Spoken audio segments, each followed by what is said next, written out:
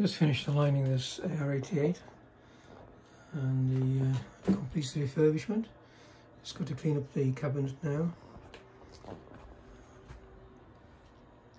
and it's operating with Panadapter here. Just tuned some stations in this on broadcast band.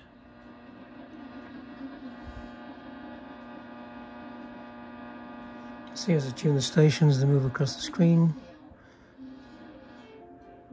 Tuned in stations in the center of the screen.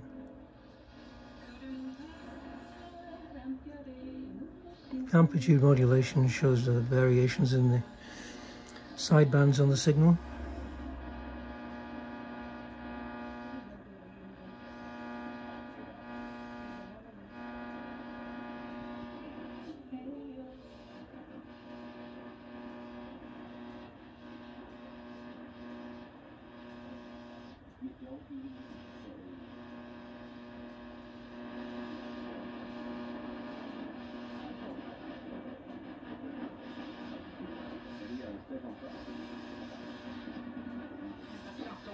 Smith. Nice reach by Jackson Smith to negate that entry by Brown, who was only a couple of inches away from a clean break-in.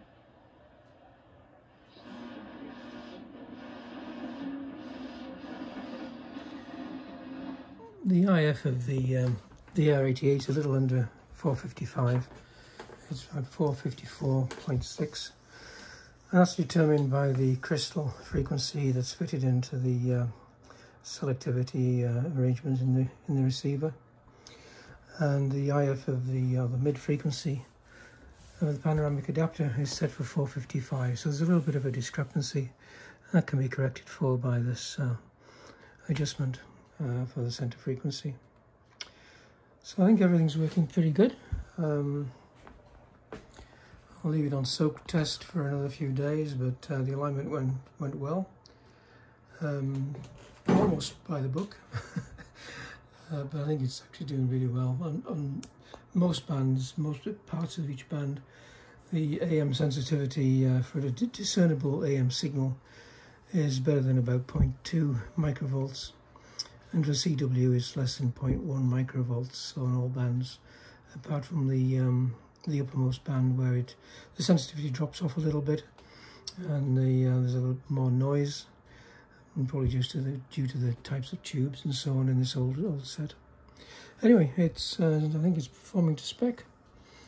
The IF response curves look really good, and the tracking is very good. There we go. 1942 RCA AR-88 and a 1945 or thereabouts panoramic adapter BC1031C.